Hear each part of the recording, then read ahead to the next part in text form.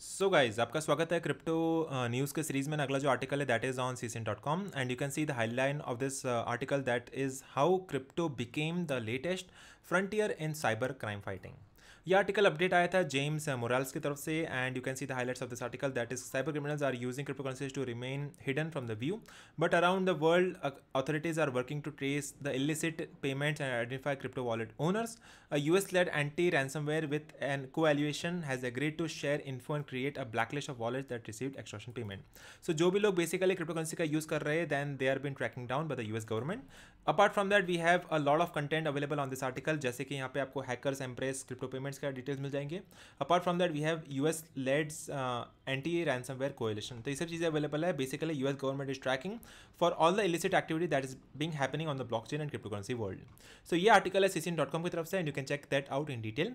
I will provide this official link in the description box.